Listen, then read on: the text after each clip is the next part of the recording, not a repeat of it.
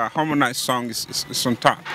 Yeah, yeah, Harmonize song is on top right now, to be honest. Diamond, you know, no. Right now, no. He used to be, but not anymore.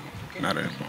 Harmonize, that ngoma, you know, single. Yeah, ile inachezwa kila mahali. You know what I'm saying? Even USA kule wanaikubali sana. Yeah, inapiga sana. Maklabu nini. Yeah, inaenda sana, you know. But you have to be consistent and, you know, and know what you're doing. Be honest, you know, bro hajasema kwa vibaya, you know. Amesema tu kuchangamsha game.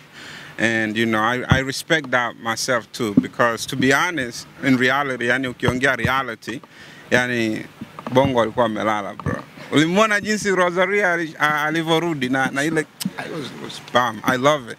But alikuwa wapi? So Omari K boss wanitanga hata wanitanga mzito wanigamba sani dasi tobo wa MAREKANI Kenya Tanzania na maloya. Bro. Na maloya. Unajisikiaje kuwa katika ardhi ya Tanzania baada ya muda fulani? Mimi naona kama niko home, bro. Yeah. Hapa ni nyumbani, bro.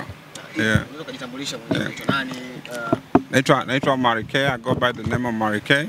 And then naishi USA.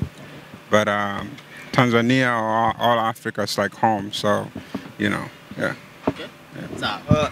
Watanzania kafahamu labda USA ulikuwa unafanya issue gani hasa muziki pia ulikuwa unafanya pia, lakini kuna namna fulani hivi kwa Tanzania kama ulikuwa umepatupa hivi, yani project kwa haziweki sana kwa Tanzania watu wazisikie na Afrika pia. Kwani system ambao ushuhudia Tanzania kwa sababu gani, project gani zinaendelea sasa hivi ongea na Tanzania? This is home, man. No. Muziki wa kwetu it's like an African language, you know? African language belongs here, man. Even ukizipeleka kule, you know, watu watasikiliza lakini haitakuwa ina hiti kama huku, you know. Yeah. Kuna na wasanii wengi sana hip hop nchini Marekani ambao wanatokea Tanzania. Mfano WAKAZI amekuwa akija sana kule, Roma, Zimbabwe pia amekuwepo kule. Kwa hiyo mbele kuna zungumza katika kwa nini wa Tanzania ambao wako kule amuonani yani. Kwa someday pia the same yuko kule muda mrefu sana lakini atoni mkibolu pamoja kwenye maklabu ama kutoa ngoma pamoja. Kwa nini inakuwa itokei sana? Kwa sababu gani hasa? Ni wa Tanzania nyinyi? It's different. Unaona ni tofauti. Unaona msanii akitoka hapa akija USA, you know, like mazingira and everything. USA is not like, you know, you don't have much time. Una muda kama right here. Over there is really busy. Kila mtu ana shughuli zake, you know.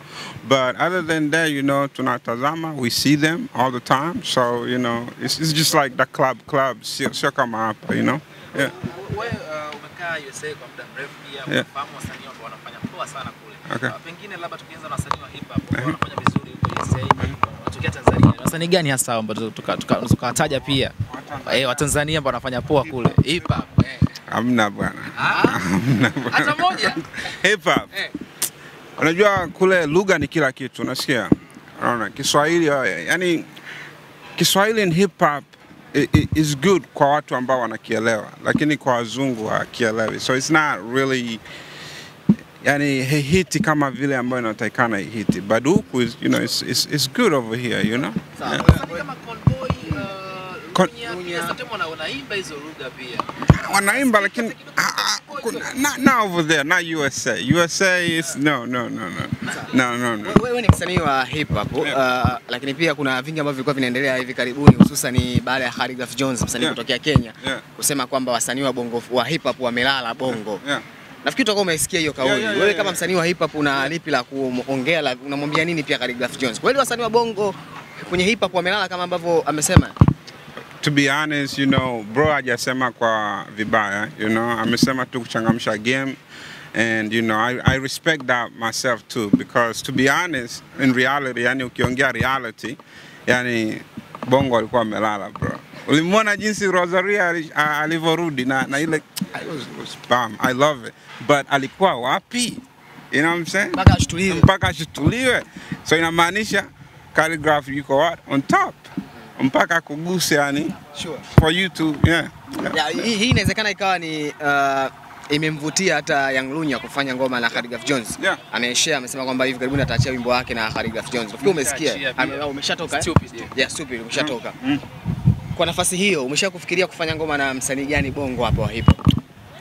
Right here I don't think I have anybody. Bongo, TZ. Hamna kitu bro. Ndo inakuza. No. Darasa he's good. Lakini ndo kama anakuja anatoka, but darasa yuko poa. Yeah, anafanya vizuri. Mwingine ambao unatamani kufanya naye kazi? Man. I have top 10, top 3, but they legends, you know. Wakina Mr. Blue, they legends, you know. But wako good. Wako good. Okay, sawa. Moja ya kitu ambacho watu kutokea Kenya, Calligraph pia alikuwa akizungumza sana hichi kitu, anasema hip hop ya Tanzania tutumia sana Kiswahili, na wengi ambao wanafanya hip hop, wasanii wengi nje, wengi wanatumia lugha ya Kiingereza pia. Pengine na wewe labda kwa sababu unaishi pia kule USA, lugha pia ni tatizo kweli kama kile ambacho unakisema Calligraph, kuna ukweli gani kwenye swala la lugha? English is everything bro. English ni lugha ambao watu wanaisikiliza sana, unaona. Hata pale kwenye Calligraph alikuwa anasema, you know, bongo there's nothing and all that. Mimi nilijua tu, you know, Calligraph in English he's the best.